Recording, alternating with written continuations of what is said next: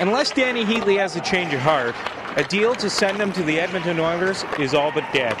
Once the Senators stroked a $4 million bonus check at midnight, GM Brian Murray decided the Oilers are going to have to make the deal better if it's going to happen.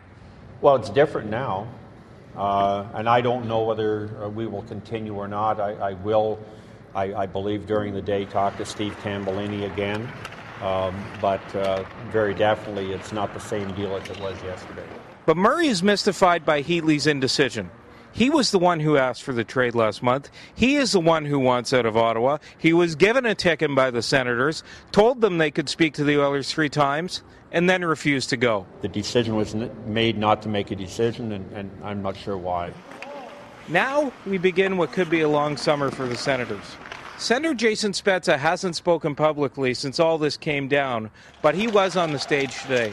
For us, I'm just worried about our team moving forward and the city of Ottawa and us bringing a championship here and winning, and that's what the focus of our players are. And if Heater wants to be here with that, then we accept him back, and he's a great teammate when he was here. And if he doesn't want to be here, then he's got to let us move on. Trade talks to move Heatley will continue today, but what happens now remains to be seen. For Sun Media, I'm Bruce Garriott.